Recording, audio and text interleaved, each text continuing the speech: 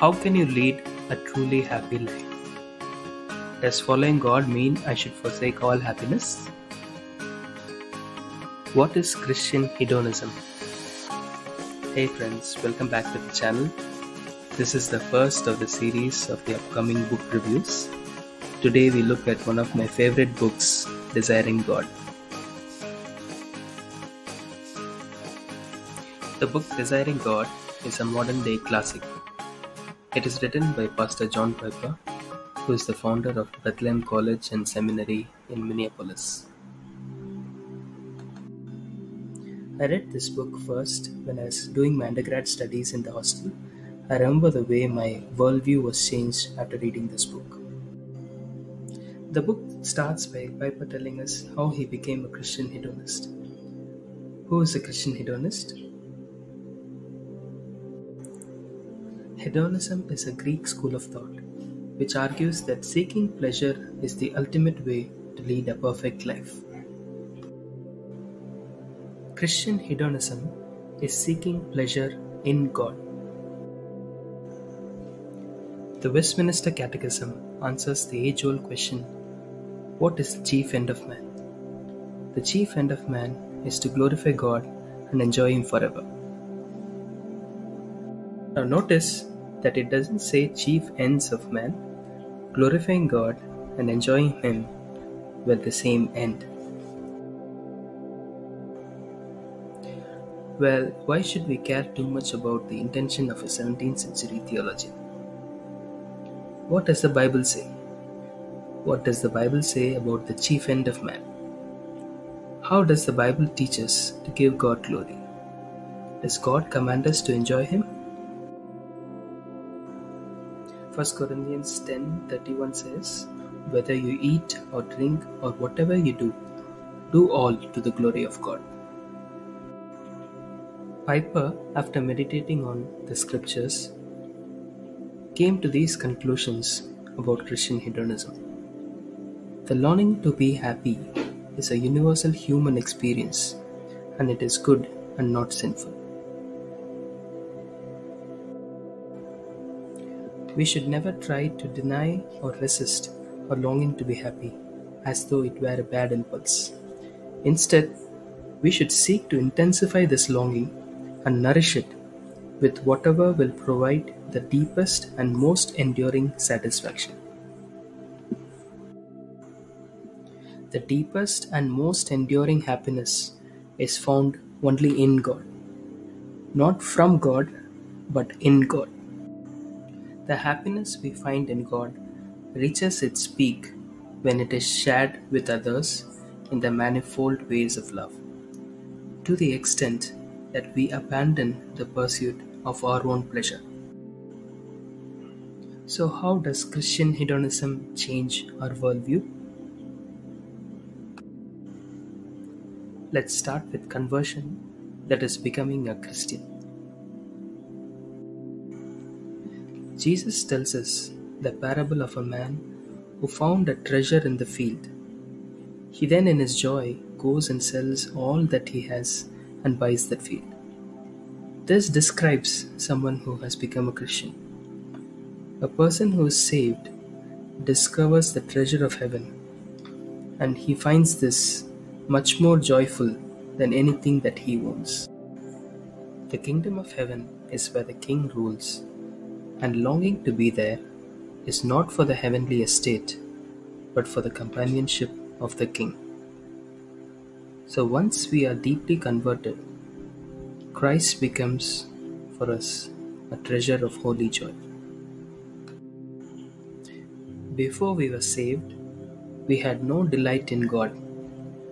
We enjoy food, friendship, productivity, investments, vacations, hobbies, games, reading and shopping, but not God.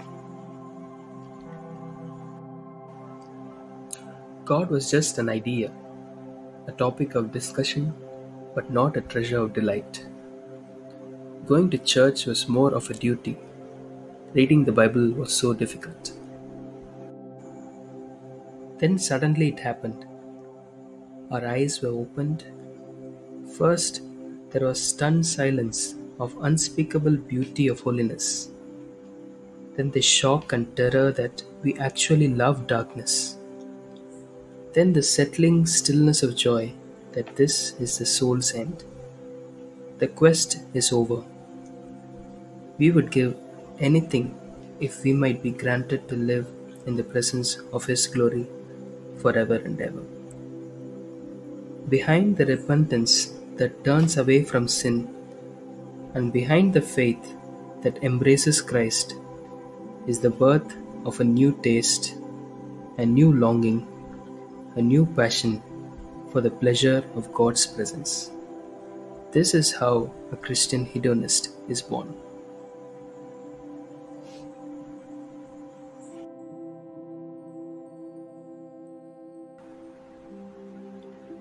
If I take my wife out for the evening on her anniversary and she asks me, "Why do you do this?"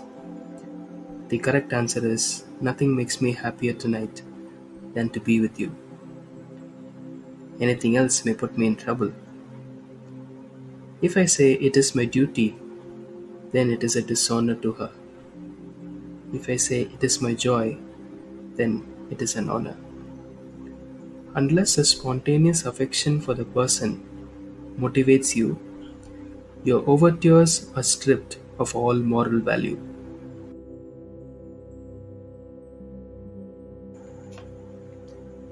How shall we honor God in worship? By saying it is my duty, or by saying it is my joy? Worship is a way of reflecting back to God the radiance of His worth. Now we see that the mirror that catches the rays of His radiance and reflects them back in worship is the joyful heart.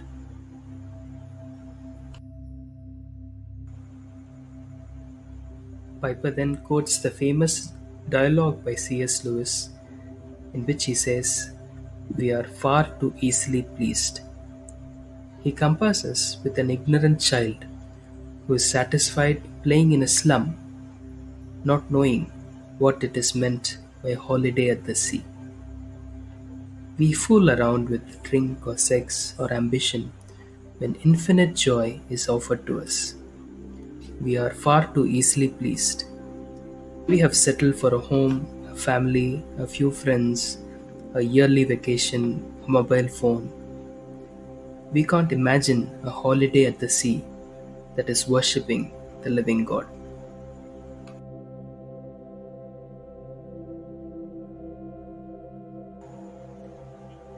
Every day is not a bed of roses. Some days are sour, some days we are depressed and discouraged.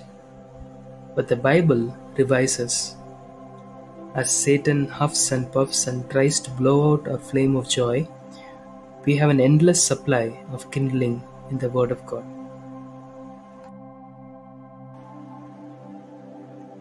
Listen to the story of Little Bilney, an English reformer born in 1495.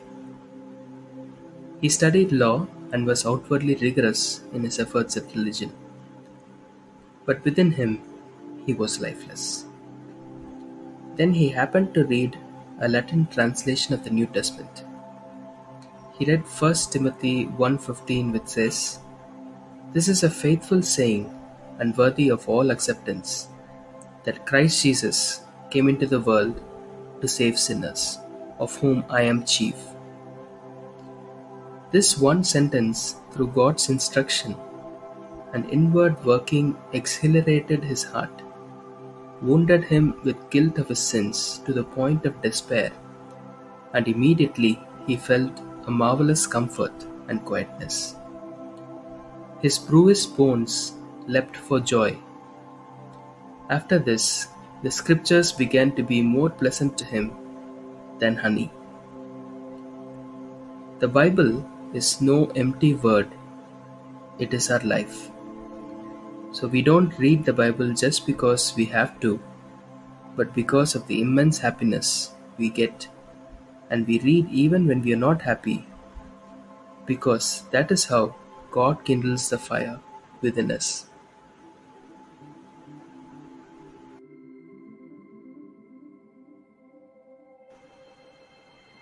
The Christian hedonist is often on his knees, just as a thirsty deer kneels down to drink at the brook.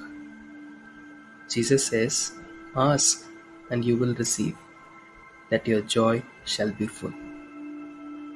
Such a clear call to Christian hedonism. Pursue the fullness of your joy. Prayerlessness produces joylessness. If you want to take a 4-week vacation, you don't just get up one summer morning and say, "Hey, let's go today." You won't have anything ready yet. You won't know where to go. Nothing has been planned. You'd probably sit at home and watch TV instead of traveling. You have to plan ahead. So set a time, set a place, choose a portion of scripture to guide you. Make this a day of turning to prayer for the glory of God and for the fullness of your joy.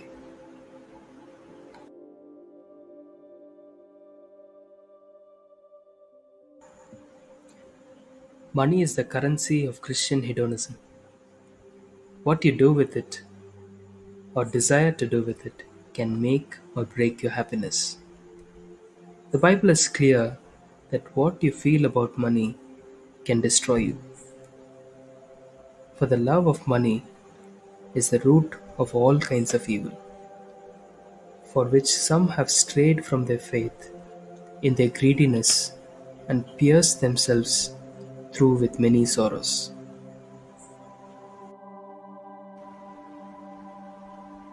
Picture a plane full of people: a politician, a millionaire corporate executive, sportsman, and a kid. Imagine the plane crashes and all of them stand before God. They are stripped of MasterCards, checkbooks, credit cards, clothes, and books. Don't spend your precious life trying to get rich. Paul says we brought nothing into the world and we can take nothing out of the world.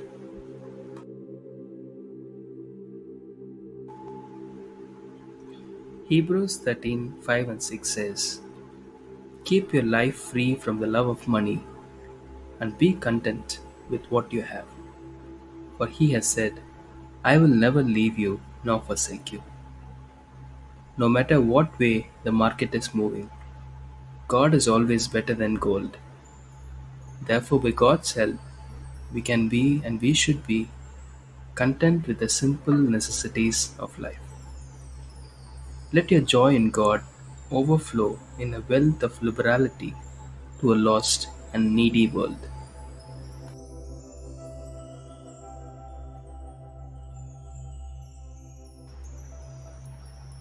There was a Cistercian abbot who was interviewed on Italian television. The Cistercian tradition was living in silence and solitude. The interviewer asked him, "What if at the end of your life you realize that atheism is true and that there is no God?" The abbot replied, "Holiness, silence, and sacrifice are beautiful in themselves, even without a promise of reward. I still will have used my life well." But let's look at what Paul says. In 1 Corinthians 15:19, he says, "If Christ has not risen, if in this life we have hoped in Christ, we are of all people most to be pitied." Paul chose a life that would be foolish and pitiable without the hope of joy beyond the grave.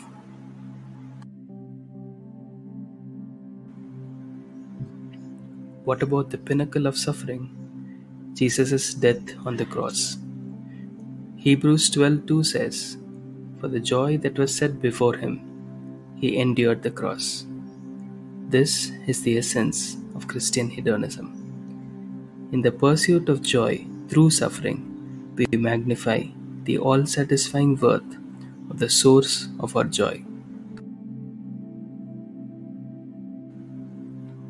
So in conclusion, the chief end of man is to glorify God, and God is most glorified when we are most satisfied in Him.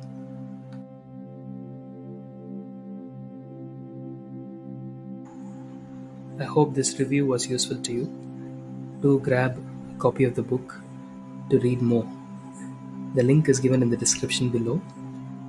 Please to subscribe for listening to similar content. See you in the next one.